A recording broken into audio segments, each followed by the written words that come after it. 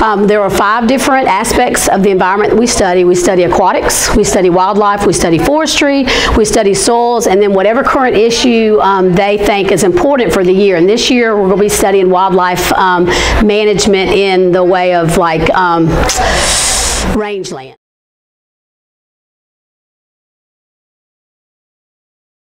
My name is Christian Scott. I'm currently the longest active member of Envirothon.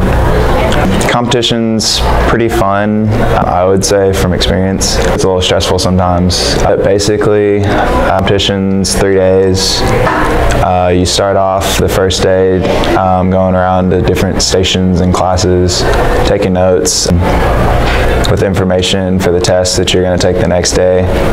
And then you spend Friday morning taking tests over the material presented the previous day. And then after that, you get a little bit of free time before you're given a challenge.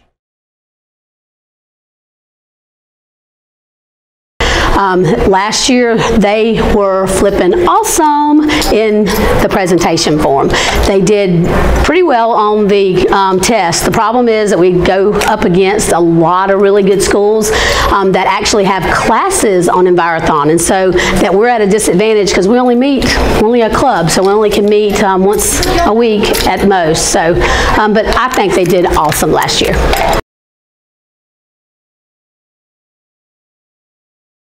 This year's, we only have 2 coming back, and only 1 of them have been within the program for a few years. So I